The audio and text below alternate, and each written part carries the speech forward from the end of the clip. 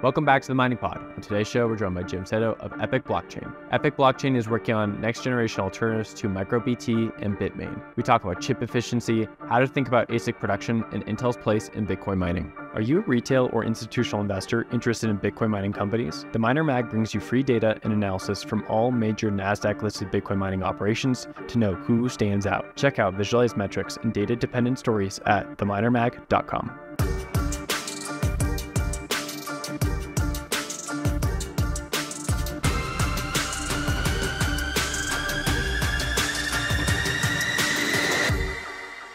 Jim, welcome to the Mining Pod. It's been a long time coming.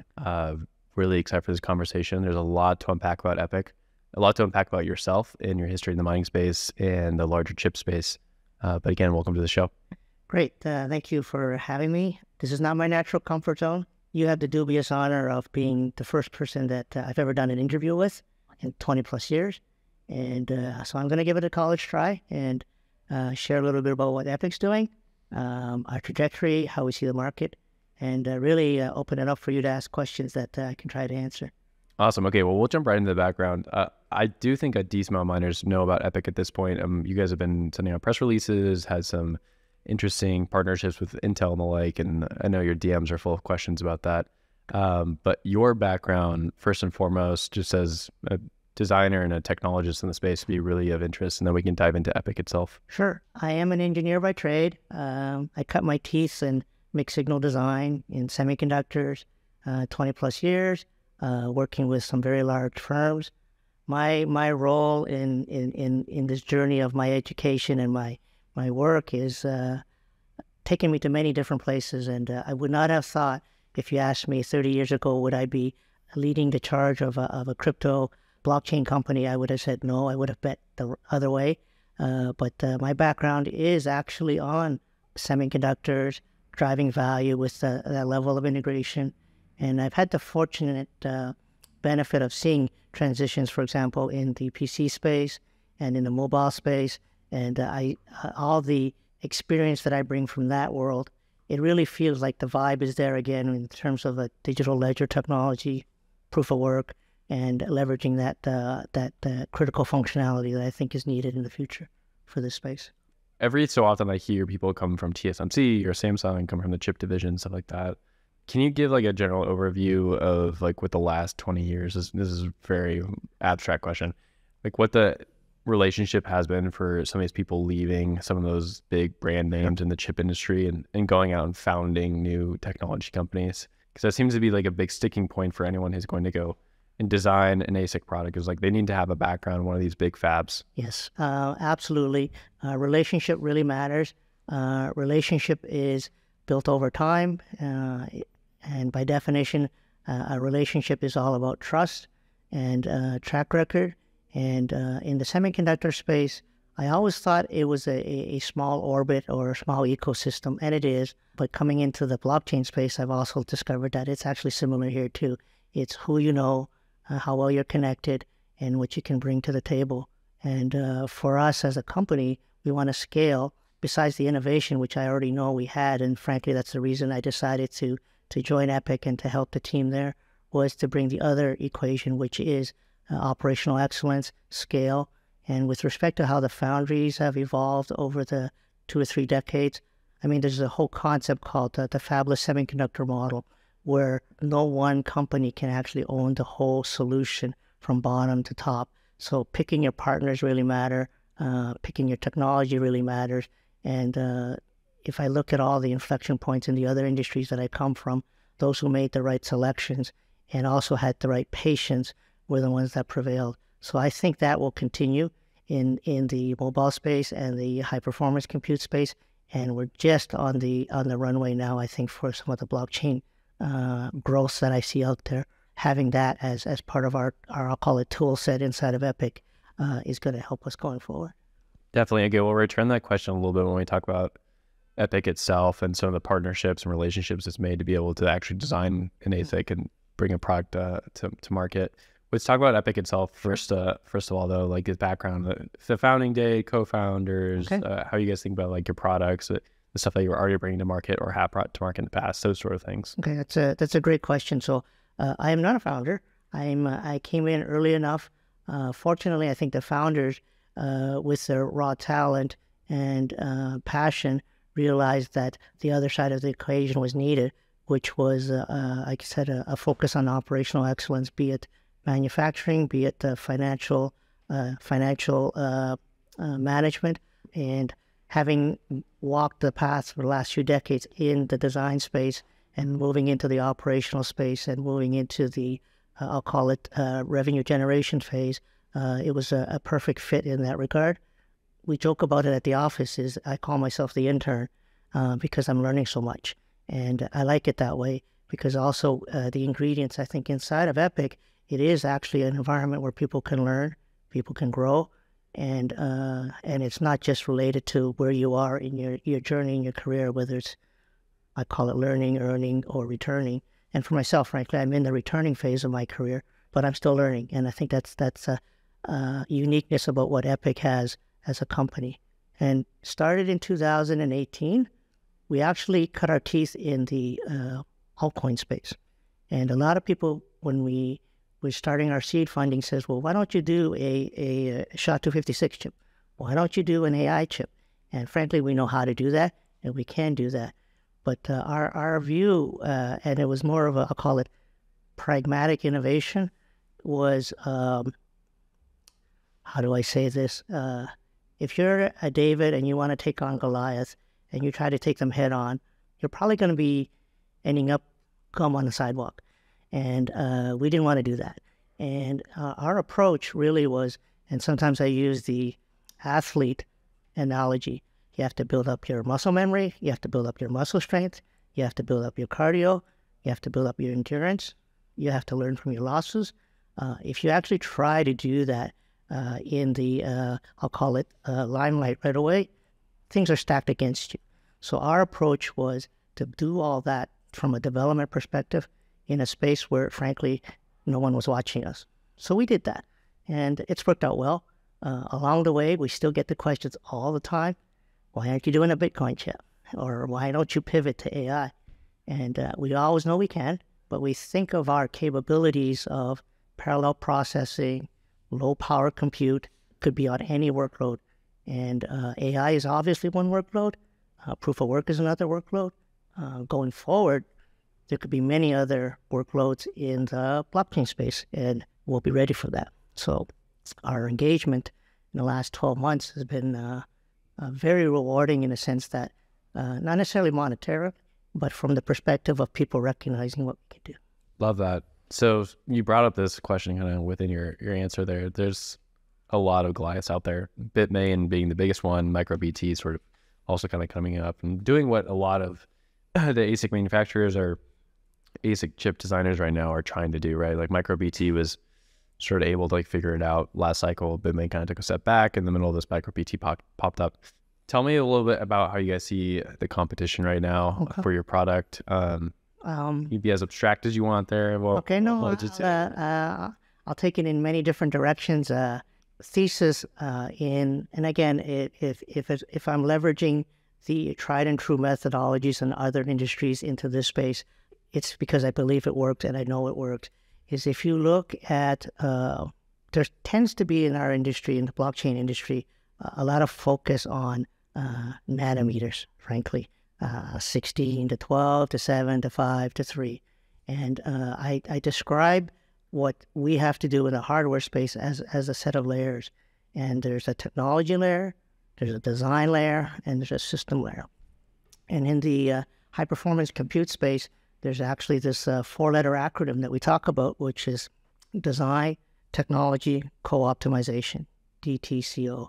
The technology is obvious. It's the vector of 16 to 12, Moore's Law, frankly.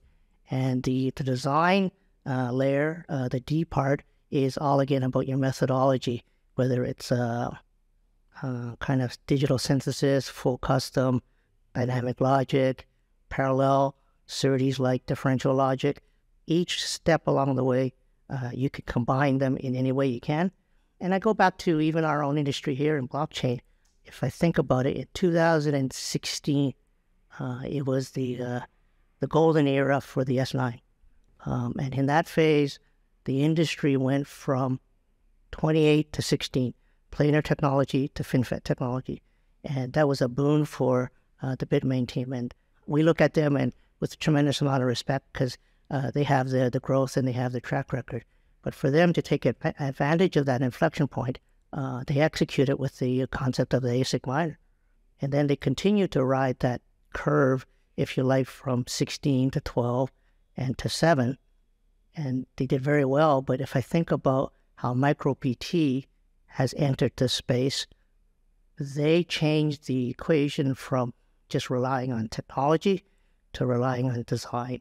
So when I think about the design for the MicroPT, they actually went from digital synthesis logic to full custom. So we studied that very closely as well. And that allowed them to actually, frankly, stay in an older node, I think it was 16 or 12, and outperform a 7. For the people who were in that era, we're such a young industry, but I still call it an era, from 2016 to 2020, that was the coming of MicroPT. And we studied them very carefully as well. And the S9 phase was all about the T in the next generation sliding into the next halvening. I think it was more of the D.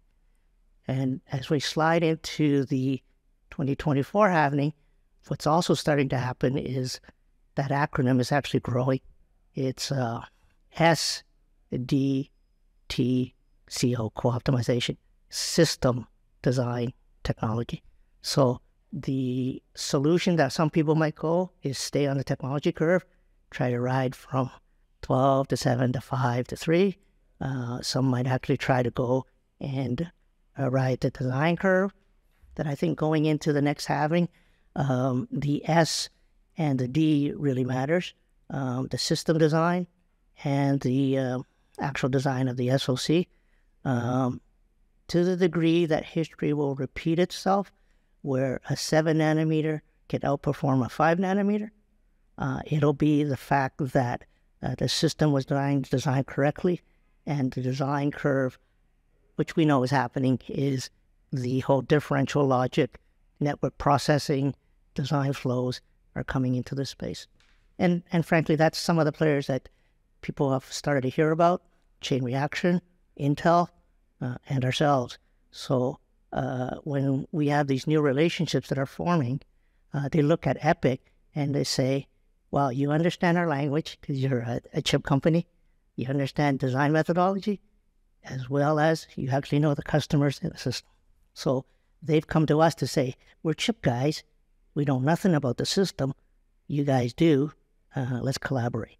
And it's been a great crossroad for us. Let's go back to like the node part of this, because Sure. I've definitely heard about that a little bit as well, where in the past has always been about like the race to decreasing the size of the wafer, the node, as you guys call it, like from, like 12 to 6 to 5 to 3 or whatever the numbers are. I won't profess to know. Tell me a little bit about why that has been the focus historically and how you see like system designs becoming more important in this next era. Why would like how I house my miner or how I design like the other factors within the miner become more important on the efficiency front? So the historical equation for Moore's law is doubling the density and doubling the performance in a very short period of time. But what has really changed in the last, I'll call it decade, is the cost curve of that functionality, higher density, higher performance, has started to work against it. So it's actually very expensive to do a 5 nanometer prototype, very expensive to do a 5 nanometer wafer. So the other side of the I call it Rubik's Cube of running a smart enterprise is the financials have to make sense. So if the economics are not there, is yes, I built something that is better and faster, but it ain't cheaper. You fall out of that. I'll call it the sustainable model, and we know that is happening. So if people are rushing from 5 to 3, hoping that they can get potentially lower joules per terahash, it's going to be very expensive. Then the question has to be is, will the market that it serves be willing to pay for that? So I don't profess to understand where the Bitcoin price is going to go, but if the economics of it are where they are, I think it's very hard to rationalize a 3 nanometer design. And by the way, that's not unique to our space here in blockchain. We know all the other players in the high performance compute or mobile space are also moving to 3 nanometer very slowly. And then the question is it because it's not ready? Which may be, depending on which foundry you talk to. But the reality is it's also no one will pay more for that incremental functionality and feature. So there's even an argument, frankly, that 5 nanometer is very expensive. And we know it is. We follow that very, very closely from cost to manufacture inside the foundries. So I truly believe that if somebody can innovate in those other spaces at the system level and the design level and use an older node, we sometimes call it N-1, they can prevail and they should prevail.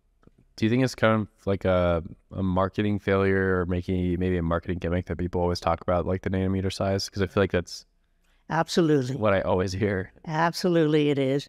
And I think the other thing too is the whole upcoming transition from 5 nanometer to 3 nanometer, depending on which foundry you use, they're going about it in a different way.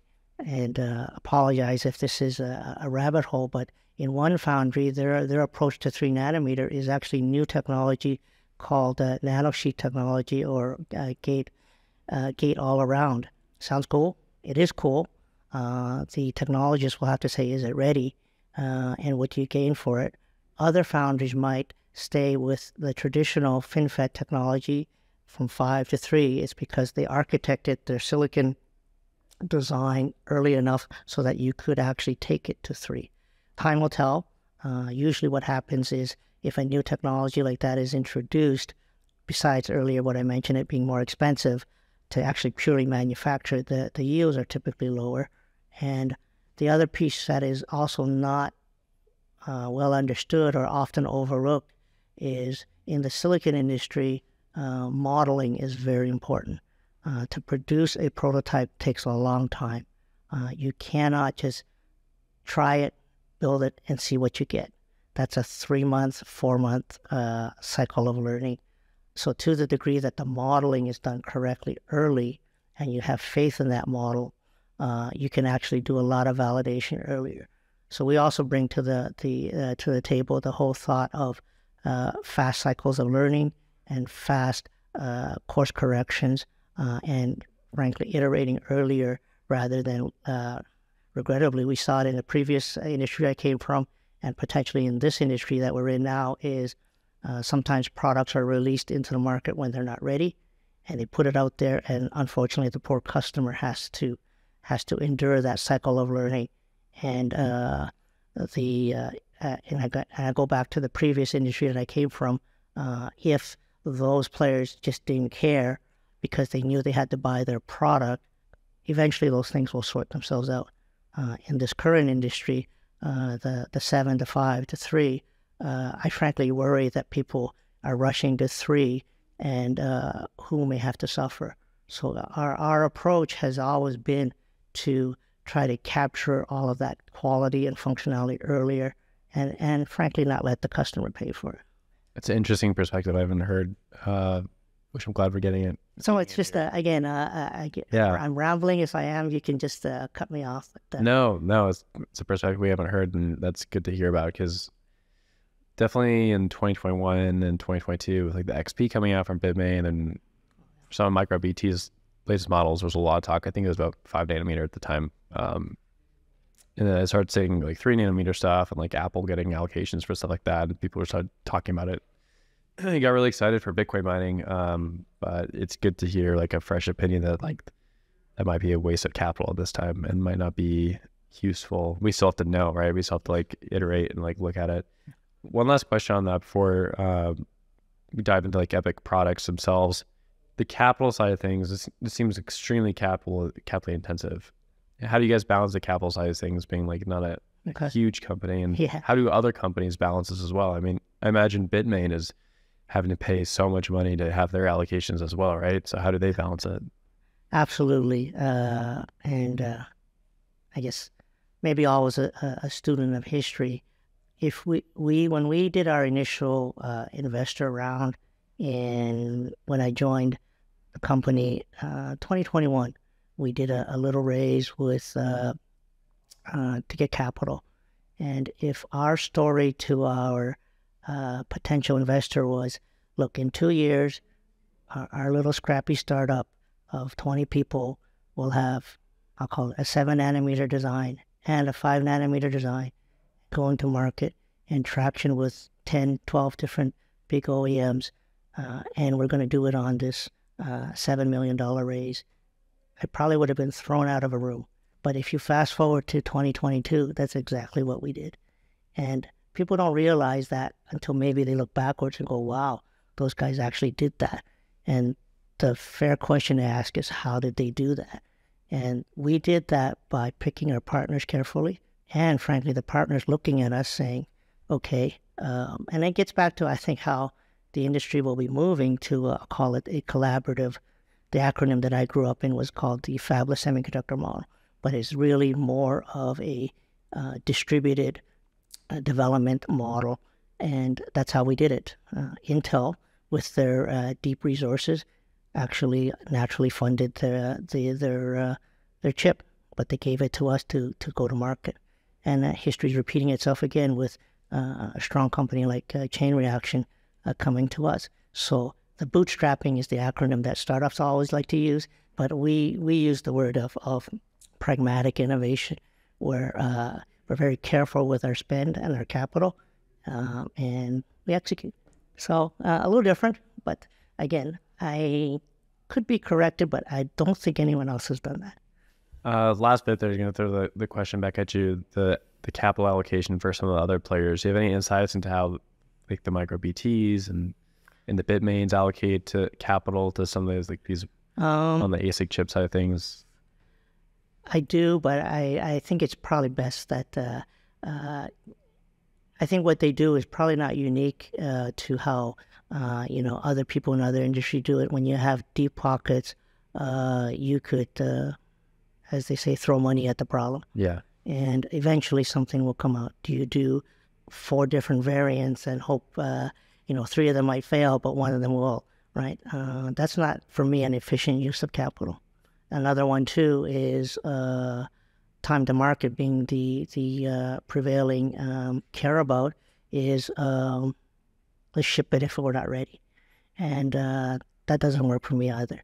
And so you talk about capital allocation is we have ultimate respect for timing and time to market and all that stuff. But if it's not ready, it takes courage to say, okay, we might miss this window, but we're not going to make our customers suffer. It's really more of I'll call it the North Star that drives our company, which is the direction we want to go to, is to be a long-term player and not a transactional player. Frankly, we have people coming to us and saying, well, I could get this Bitmain or micro BT at this garage sale at, sub $10 per terahash, why can't you do it? And I go, well, you're a buyer, then you're not a sourcing strategist, and I might be able to do it. Do I want to do it? No. Do I have to do it? No. Then let's stay in touch. And I'm okay with that, because the people who have a sourcing strategy understand that diversity matters, geographic diversity matters, integrity matters, and those are the bigger players that I think will prevail in our industry. Gotcha. Thanks for that. Okay, let's go to ePIC products. I've been teasing that for a bit. For the listener, tell us a little bit about some of the products you guys have launched recently, from like ASIC chips all the way up to like some of the bigger stack products. Great. Okay. Control boards, firmware, all that stuff. Yeah, I should talk a lot more about our company and versus the technology and the industry. We have 3 lines of business. One is our chip development business, which we've actually consciously slowed down and actually flipped it a little bit to design services, because people know we can do it, and they say, can you do this for us? And so we look at that. The second line of business, and we've actually gotten feedback, it's really odd that you're doing it, is what we call our fleet enhancement business. where through our early engagement with our clients, they said, wow, you could do that with your altcoin. You return my phone call and the quality is there. Look at what we have here. These are some of our pain points. And we look at it and say, you know, if you do A, B, or C, you will actually get higher throughput, higher hash, or better uptimes. And, you know, they said, can you do more of that? And one of our thinking initially was, wait a sec, am I helping my competition by doing that? And we step back and say, that may be the case, but we believe we're also helping our customers. So some of our fleet enhancement, whether it's the firmware or whether it's the microcontroller boards, we can actually offer a solution where they can respond to rapid curtailment very easily. They can overclock dynamically, and it's not with our hardware. It's with someone else's hardware. And to our clients, they go, these guys do get it. They understand the system. They're not afraid to help us. And let's watch the space. So that's our second line of business. We've been doing it with the Bitmain. It's public knowledge. Very quickly, we're going to be rolling out our micro BT solutions in that space. The interest level has actually been very high. So we're quite proud of it, but I would say it's almost accidental. But here we are. And then the third line of business is now the emerging ASIC miners in the SHA-256 space. What we call our Gen 1 is our Blockminer, rolling it out with Intel. Intel will tell you they are a chip company. They're not a system company. So when we approached them and said, you know some of us from our previous lives, the semiconductor high-performance compute is a small industry. And we said, let us again show you what you already know, but what we can do. And we started working with Intel. Very quickly, I think they realized that besides the integrity and the technical chops, there was, I'll call it a passion to help them because it was a market that they did not understand. And so that worked out well for us. And a lot of learning. The customers that we are ramping with see it, receive it. We've actually been able to outperform the other Intel solutions that are out there. And that's great for us. And history, I think, is going to repeat itself again with our Gen 2. Awesome. Yeah, you guys definitely have some interesting partnerships, which has caught people's eye. We'll start with the big one, Intel. So my understanding is they make the chips and you guys are building the system for it. Walk me through that, how that partnership came about, how you guys approached them. Okay. Definitely was like a head turner and has continued to be one. So people are interested in it. Sure. Yeah, I kind of led into it a little bit already, is when it was public knowledge that Intel had 3, maybe 4 lead customers who were going to buy the chip and go to market with a system. There sometimes is a oversimplification, or I'll call it dismissiveness, that, well, once I have the chip, the hash board and the control board and the power supply, that's easy. So as long as I can get the chip, I can go to market with my widget, my ASIC miner. And that's just not the reality. And even some of those players, as they got the chips, realized, what did I just do? And but fortunately for one of them, we had been working with them already before. They made the smart decision is from the get-go, if they get the chips from Intel, we're going to give it to ePIC. And so even some of our own dialogues through that path with Intel in a 3-way kind of conversations, the folks at Intel said, wow, they're asking the right questions. So we went from there. And then in parallel, because of our prior relationships with Intel, we just went to the division and said, you know, we're working with this other company already with your product. We think we can build one as well in a more broader base application. Through their trust in us, they said, let's give this small startup a bunch of chips and see what they can do. No harm, no foul. And within 90 days, 1 quarter, we actually had a system working that was outperforming what they were doing in their own labs. So again, the wake-up call along that whole journey with Intel was very smart people, very technical people, chip-oriented, but they really recognized that without a partnership, I'll call it when they say we want you to be our Dell is the recognition that the whole system design, the firmware development, and the relationship with the customers really matter. So we brought that to the table. Unfortunately, they put a pause on some of that just because of their own challenges. But fair to say, we stay in touch and we know what they're doing. And as I mentioned earlier, our industry is very small. And when the time is right, who knows? Yeah, I can think of a few of the other miners that were included in that press release from, I think it was like 2021. It was like Grid, Argo, Block, Hive. I don't know if you guys were in the initial press release, but No, we were not. those miners were there. Hive is the only one that's brought a product to market, and they've not really released any details about it. And they say it competes with Bitmain, but they haven't released efficiency, and they haven't released the power of the machine. You may know it, but I'd be curious to know, like, what are some of the challenges these miners faced immediately after they purchased, and why do you think they went into this purchase decision if it is such like a technical problem and miners don't really have those chops, right? They do something different. So, a couple points. The Buzz miner that Hive has, I know they've ramped. We've been asked at different times to help in terms of that development in different ways, not directly with Hive. But I think when Intel initially rolled out their chip, they provided guidance. They worked with maybe a contract manufacturers. This is how you should maybe physically connect everything together. Sometimes it's referred to as a reference design. But by definition, a reference design is never the final incarnation. And if the contract manufacturer, and sometimes by definition, a contract manufacturer just does what they are told, does not have the ability to triage, diagnose, course correct, and fix it, what they start with and what they end up with will be the same. If it was wrong at the beginning, it'll be wrong at the end. If it was perfect at the beginning, it'll be perfect at the end. But we know in this case where a lot of learning has to happen, I assure you that what you start and what you finish is never the same thing.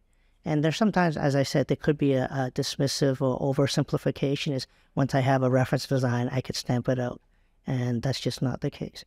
In our situation, when Intel started talking to us, we said, we'll look at the reference design, but we will do our own. And that's exactly what we did. Our own being also based on the input from some of the other customers that initially asked us to work with them. And so designing it, I'll call it from a blank sheet with a correct understanding of what you're trying to do makes a difference. And that's how we see our solution.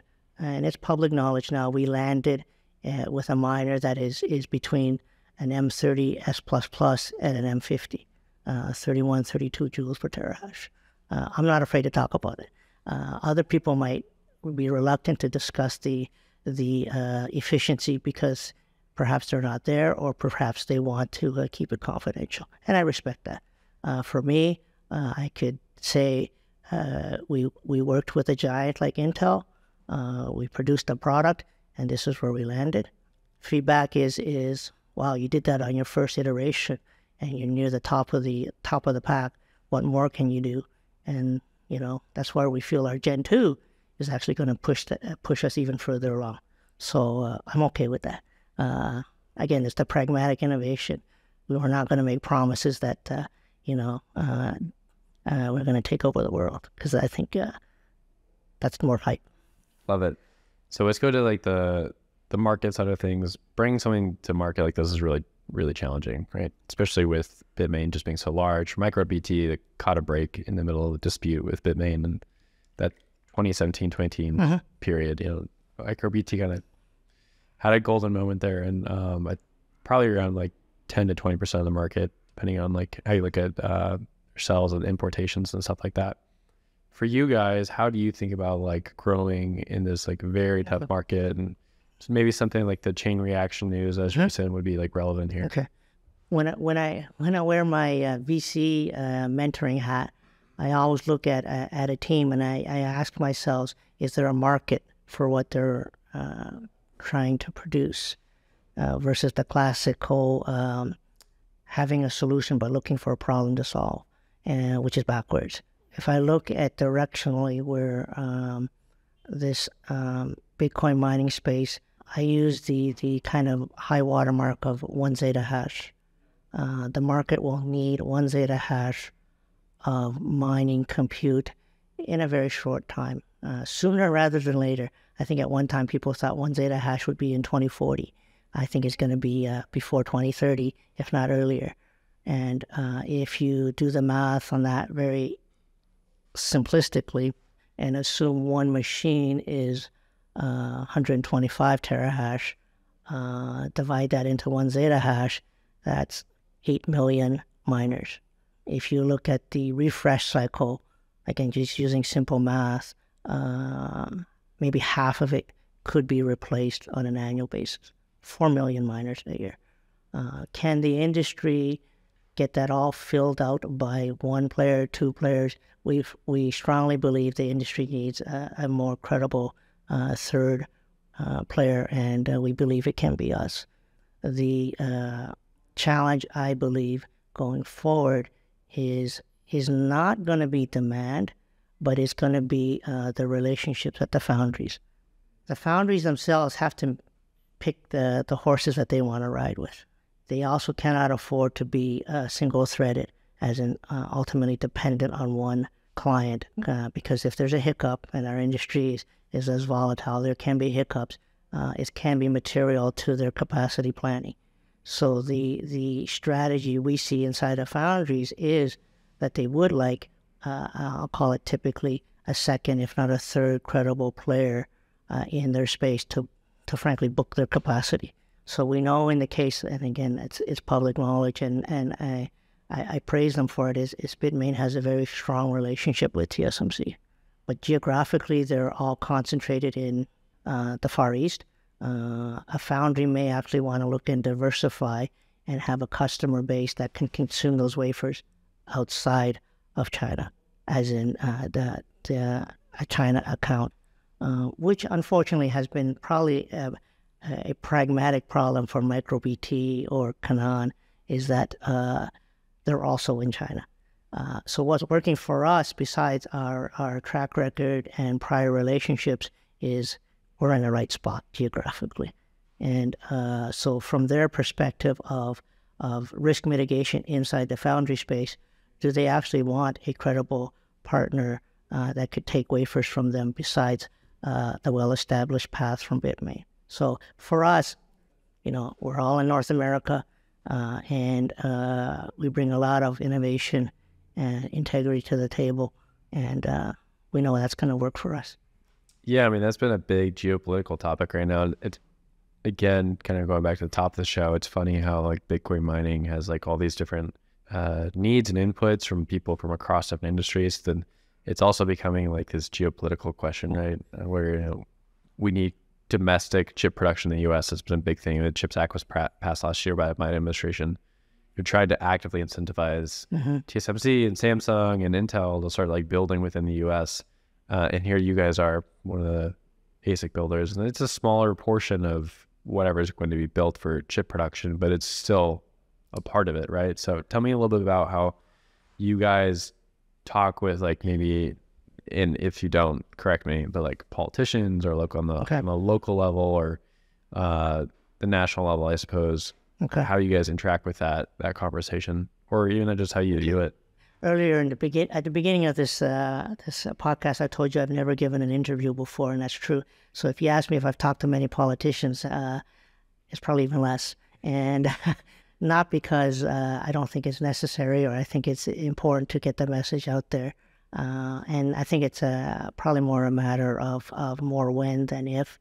But our shaping, our influence has probably been more with our execution. And I firmly believe history just repeats itself on those vectors. Is if the trusted, smart, capable people continue to execute, the spotlight or attention naturally flows that way. And you talked about the semiconductor industry, the onshoring that's happened. This was probably before you were even born, but In the early, I regret seeing it happen now, frankly, is in the 80s, semiconductors was really taking off in North America. Fabs, foundries, factories were going up. And there were people who were afraid of that. You know, they said, oh, they're polluting my water. All the smokestack is blowing all this pollutants into the air. Get out. Not in my backyard.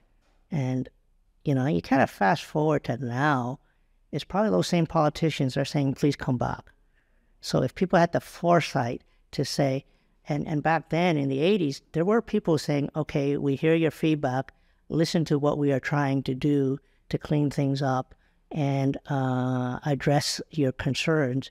Some of the states that listened, you know, I'm going to call them out, I'll say Arizona or Oregon. No surprise, that's where Intel is. They were able to establish a decent footprint there.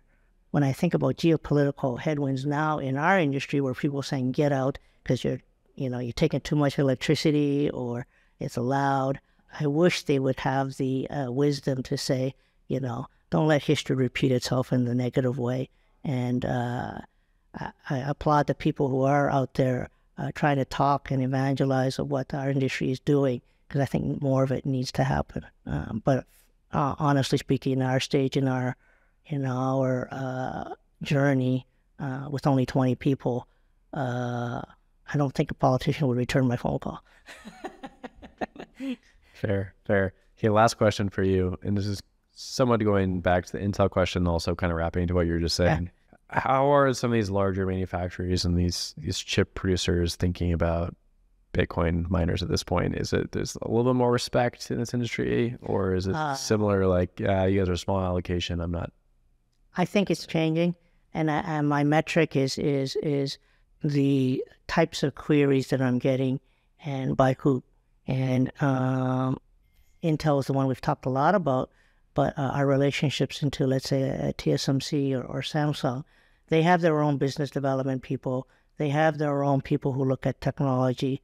And when they're in a dialogue with us about what do you need, they're not asking me, what do you need? Because they know I'm going to pivot from parallel processing, low power applications. They know that blockchain, hardware for Web3, even frankly hardware for proof of stake. People don't realize you need efficiently well-designed hardware for that space to scale. So they do their homework and they are talking to us asking for that. So it is a small part of their equation, but they don't want to lose sight of it. Love it. Jim, thank you so much for your time today. All right. Take care.